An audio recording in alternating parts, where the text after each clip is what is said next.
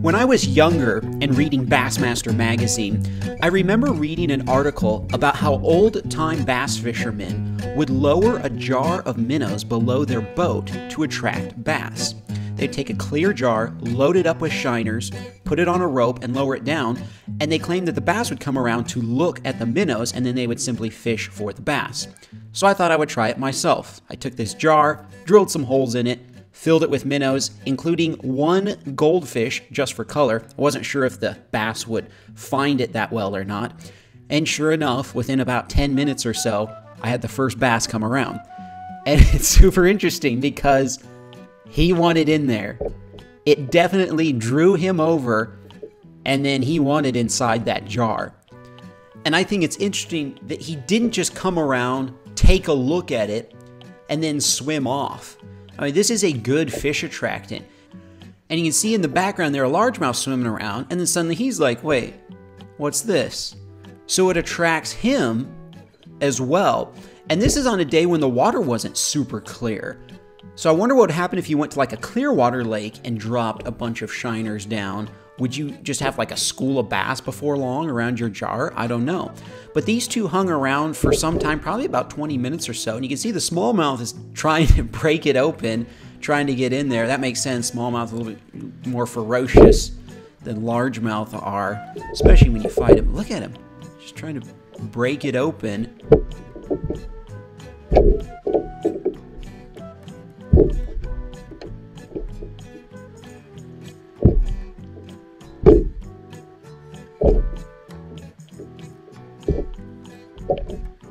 I find it fascinating how you can see that intensity difference between the largemouth and smallmouth.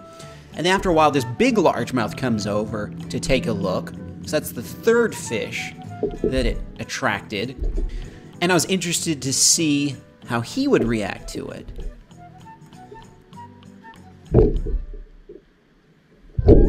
And within a few seconds, he's trying to break into it.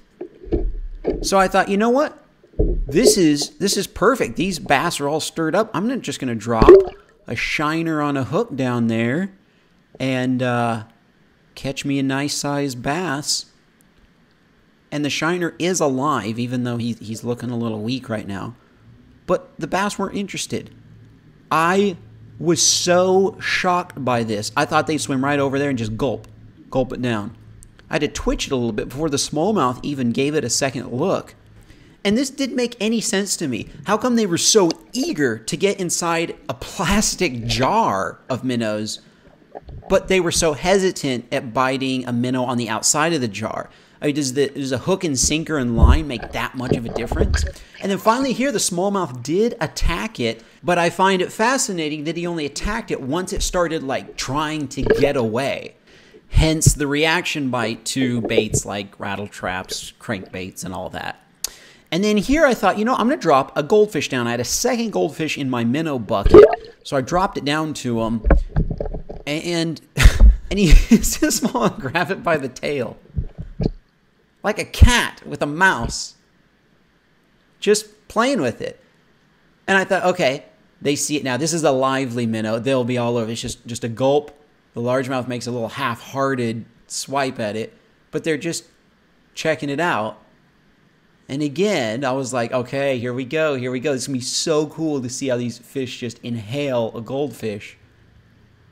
But they just stared at it. And again, this doesn't make any sense. Like, look, the goldfish is literally right on the outside of the jar. And the bass goes over and starts like being interested in the fish in the jar again. So I guess we can conclude that the hook and sinker does make that big of a difference. And you know, this is an area where a lot of people fish, so maybe the fish are leery of hooks and sinkers, but not of fish in plastic jars, which still doesn't make sense to me. But I find it fascinating how the smallmouth just grabs the goldfish by the tail, just messing with him. Kind of like a cat with a mouse, how a cat just kind of lets a mouse run off, and then he catches him again, and he's not really interested in eating him. He just wants to play with it. And bass kind of have that same personality on days. And it also makes sense why a lot of times you go out fishing and you're like, man, we had some bites, but we just couldn't connect. This is what's going on down there. So what a fun like experiment to do. I'm definitely going to be doing more of these. I'll link those in the description below if you guys want to check those out. And I guess we can conclude from this whole experiment that those old timers who use jars of minnows to attract bass were really on to something.